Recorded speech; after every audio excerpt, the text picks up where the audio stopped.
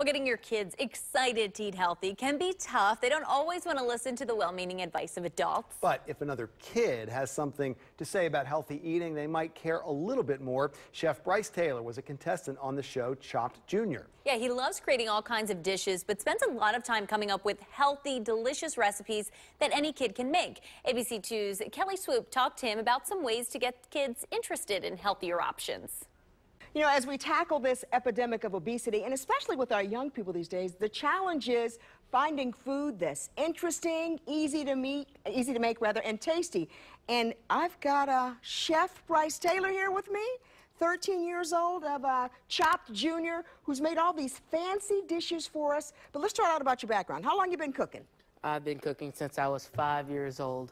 5 years old? As long as I can remember. Okay. And what was your interest? How'd you get interested in cooking? I've always loved food. That's just straight to the point. I've always loved food. I am a born foodie. Oh, so would you say baking, cooking? What's your favorite? My favorite is savory cooking, but everyone loves a little dessert every now and again. I love desserts, and you have some with us today.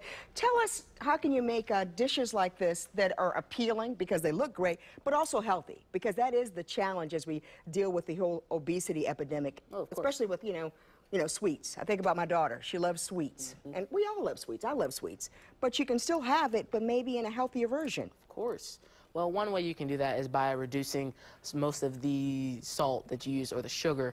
And by doing that, you reduce any of the sodium that you're intaking in your body, which is healthier. You can also cut out carbs sometimes, or just lower the amount of carbs that you're intaking. Okay, now this is an amazing grilled shrimp salad, right? Yes. Arugula? Yes. Tell me what's all in it. Well, it is grilled shrimp with raisins, dried raisins, tomatoes, and avocado and kale. How long did it take to make something like that? That only took 8 minutes. 8 minutes? 8 minutes. You have it down to a science. Pretty much. So somebody like me who's not a chef could maybe make some of these dishes? Oh, it's okay. You can cook. I know you can. Anyone can make this. Okay, now this looks good.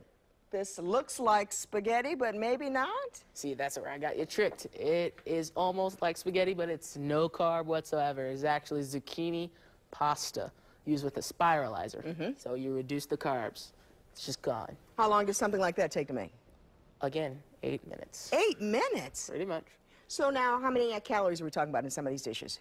Calories in some of the dishes. So the shrimp salad, I'm going to have to say on the high end, probably about 380. Okay. That's great. And the zucchini pasta, that's only going to be about 280, simply because it's literally just zucchini. Okay, all right. Wraps. Everybody loves wraps. They're very, very popular. You go to certain kind of restaurants, but you've got some kind of surprises in these wraps for us. Oh, yes, of course. I have in the wraps tuna and salsa. It is amazing. Oh, salsa inside? Yes. Okay, so it makes it kind of juicy. Oh, of course. You need that. And it is also served with a raspberry glaze, which sets it off. It's just a little bit of sweet and all of the sourness and bitterness, and it really balances out. Okay. It's all in moderation. Okay, now I'm going to have to try one of these because I love sweet potatoes. That right there is a sweet potato chip with reduced salt and basil. Good, I might have to have another one. Please do have as many. How long did it take you to make this? Honestly, just to get it down to dehydrate, only about 30 minutes. Other than that, you let it cool off and it hardens or softens depending on how you like it, and it's done. Easy snack for work, after school, or whatever.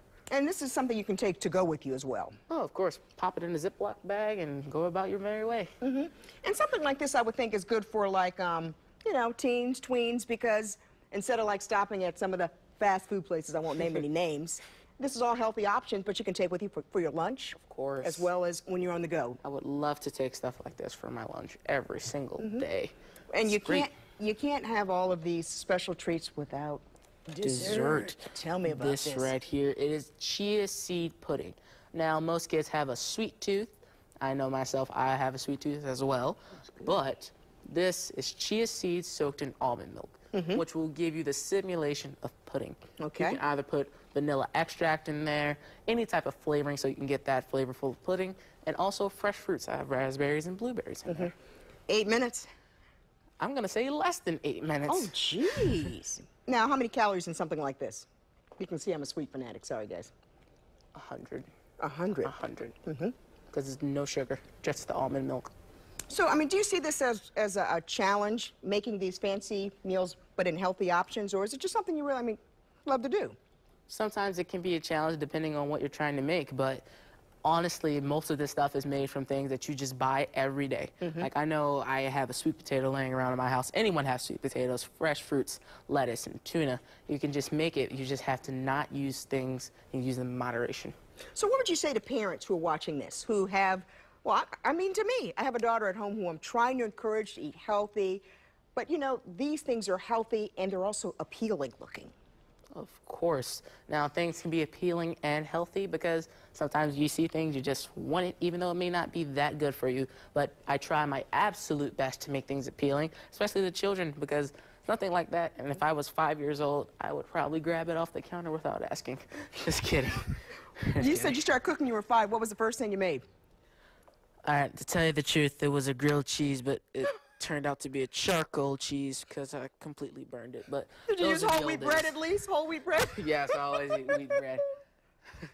But those were the cold days. But you went from grilled cheese to this. I guess so. It just comes with age and skill and trying my absolute best in the kitchen. Okay. All the time. All right. Well, definitely some things to learn from, some things to chow down on, and keep up your success. You're what, a freshman at Broad High School? I am. In fact, I'm loving the high school life so far. It's amazing. I love my school. All right. Chef Bryce, looking forward to seeing you on the big screen one day or at a fancy restaurant. Thank you. And I'll make sure that you're going to be one of the first people there. Sounds good. Keep an eye out for this guy. Kelly Swoop, ABC 2 News.